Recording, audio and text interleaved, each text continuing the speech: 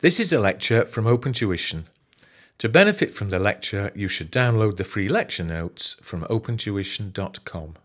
All right, this is the third lecture on management of inventory. And although in the earlier lectures I dealt with the economic order quantity, where there obviously are calculations involved, this lecture's on just-in-time, which is more of a what you might call a philosophy. There are no calculations involved, but you are expected to understand what just-in-time is. And essentially, and what too many people write, is that it involves keeping inventory levels to an absolute minimum. In a perfect world, carrying zero inventory. In the real world, as you'll see, we would carry some inventory, but keep it to an absolute minimum.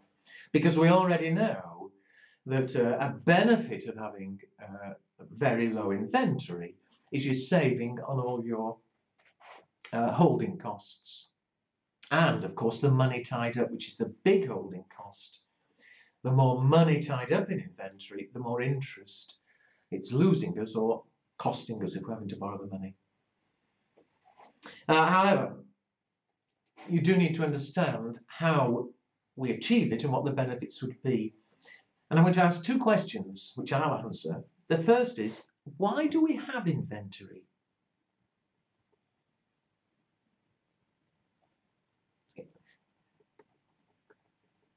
You know, conventionally, most companies do carry inventories. Why? Now, it may be perfectly obvious, but, you know, you have three types of inventory. First of all, raw materials.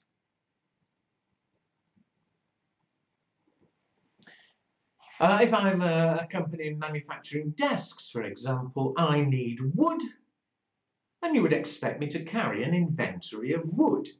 But why?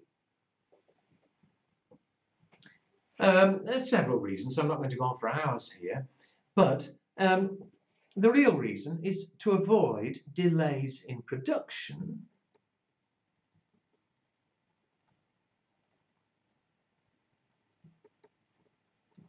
because of various reasons. Perhaps the supplier is late delivering.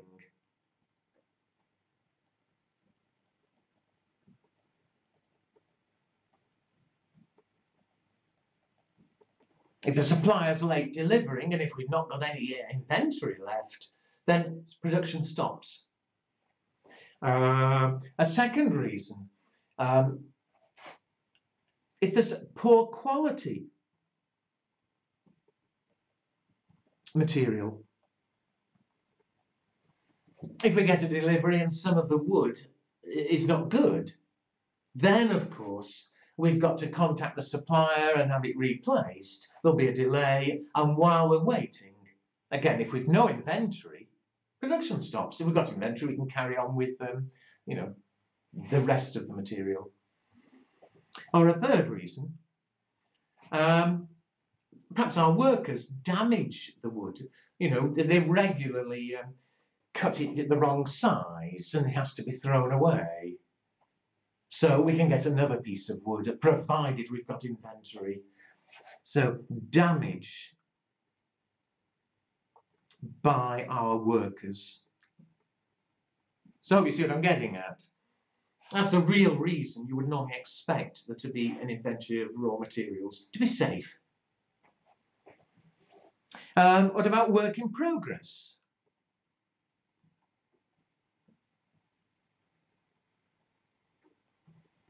At any stage, you know, desks take a week to produce. So at any instant, we've got an inventory of part-finished desks, you know, which have only had 2 days' work and still need another 3 days' work on them. Well, that's inevitable. There's not much we can do. The reason we've got inventory is the time it takes to produce.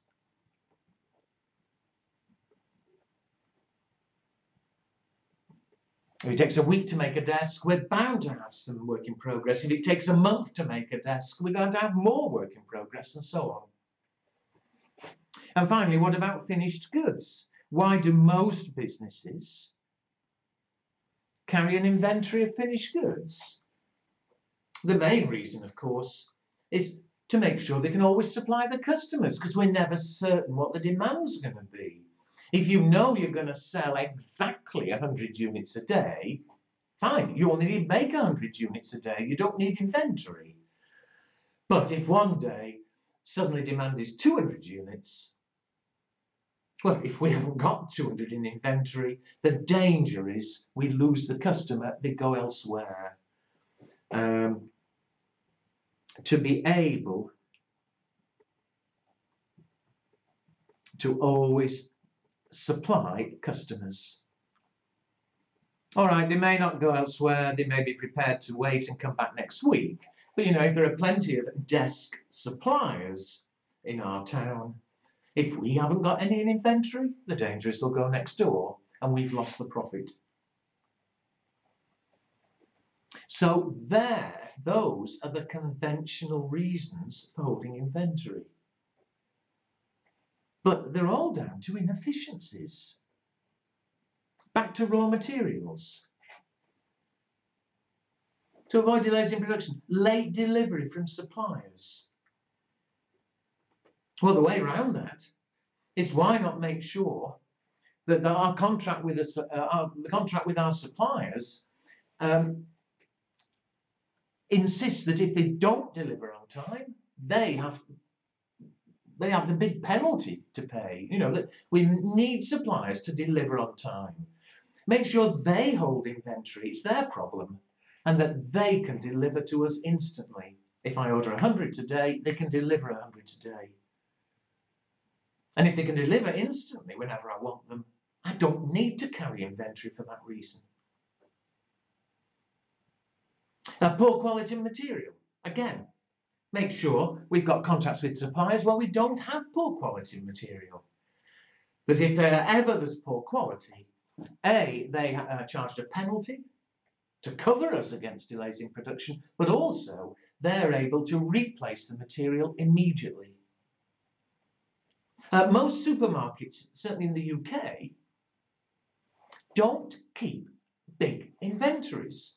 They all have some on the shelf, obviously, to attract the customer, but they don't have big inventories because the big supermarket companies, who've got stores in every town, they have one central place holding inventory, and they deliver to the individual stores every 1 or 2 hours. And they can, the machines, the cash machines, are recording every time they sell washing powder or something. So the computer knows if they're running short of washing powder. And there'll be a delivery of exactly what they need. But they're getting deliveries throughout the day. And so instead of having big inventories in every individual store, they've just got one central store and they don't need to hold as much inventory. Now, damage by workers. Well, that's ridiculous.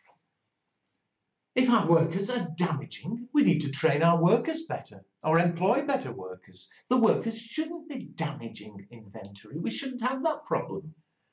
It's costing us money anyway if they're damaging it. And if we can make sure our workers do a good job and don't damage inventory, we're saving money because there's no damage. But also, that's one more reason for having inventory that we no longer need. Now, what about work in progress? I said it's inevitable, if a desk takes a month to make, you're bound to have work in progress. How do we get rid of that?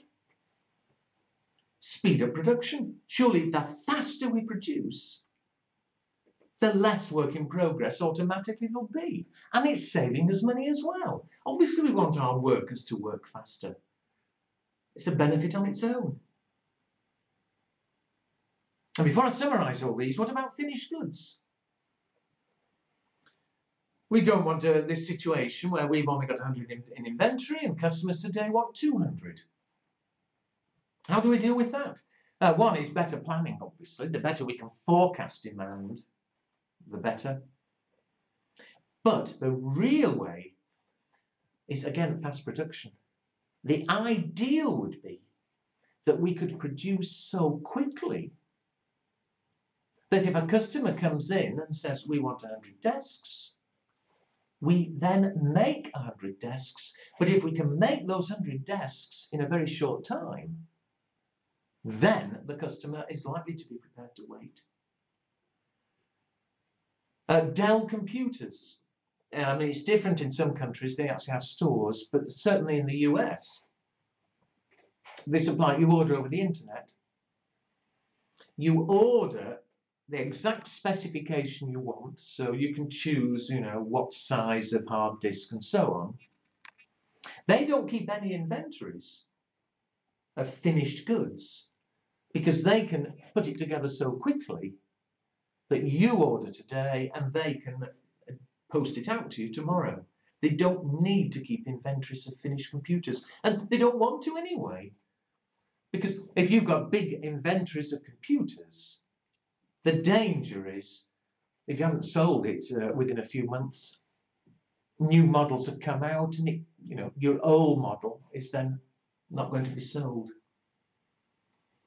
And not everyone can do that. But car companies, for instance, they can't build a car overnight, clearly. But whereas they used to keep big inventories of each. What I mean is, you buy a car, you know, it might be a red car, a blue car, or whatever. So they used to have inventories of red cars, of blue cars, different colours. Now they don't. They keep inventories of unpainted cars, because if you want a red car, a blue car, well, they can paint it very quickly indeed. They can't have the inventories down to zero, but we can have them much lower inventories. And so that's how just-in-time's achieved. You have, make sure you get fast delivery times from suppliers.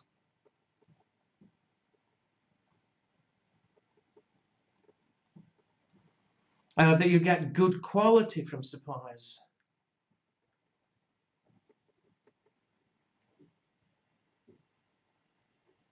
You have contracts with suppliers whereby they have to pay a penalty if they can't deliver on time, or if they do deliver bad quality. Better quality working by employees.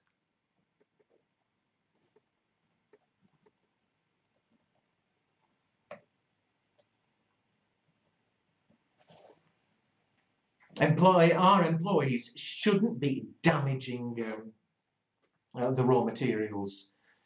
You know, hire good people, train them so that they don't, that they do everything right first time, that they don't break anything. Faster working.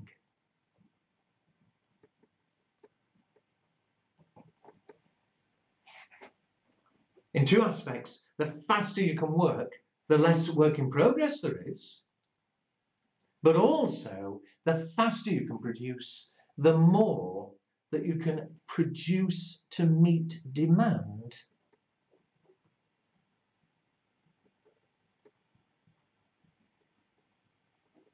Or what we call demand pull production.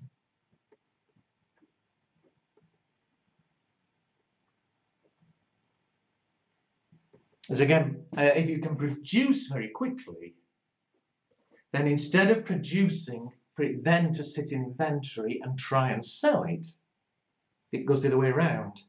Customer comes in, we haven't got any inventory, but they come in, they say what they want. If we can produce it very quickly, we only ever produce what we know we're going to sell. We're not building up inventory. And the customer's happier as well, because we deliver to them exactly what they want. If they want a red desk, we make a red desk. If they want a smaller desk, we make a smaller desk, and so on. McDonald's is a beautiful example.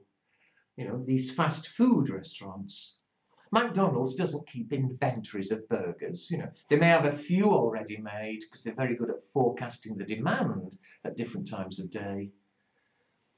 But because they can produce so quickly, you as a customer are prepared to wait. If they said it's going to take an hour, you'd go somewhere else for your burger. But because order, it can be there in a few minutes, you're prepared to wait, and they're not having to have big inventories of ready-made burgers that, of course, because it's food, would end up having to be thrown away if they didn't sell it. So, I hope that all made sense. As always, read that page, check it agrees with what you think I said. But do be prepared to get 1 or 2 questions, checking that you know what just-in-time is.